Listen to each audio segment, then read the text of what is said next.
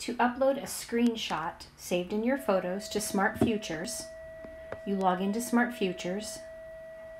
On the side, I'm going down to My Portfolio. Find the category that your evidence fits in. I'm going to pick schoolwork, so I'm going to do Add. Then I have some required fields that I'm going to take some time and fill in.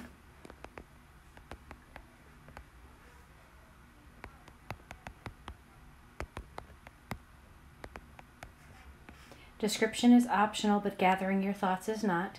So take a moment and answer that question. I'm just going to type test in here for now. Then upload or link a file. Choose the file from your photo library. Find your screenshot and say use. And then finally, save. This is now uploaded in My Portfolio under the category I placed it, so you can see it right here. View the details. It tells me what it is.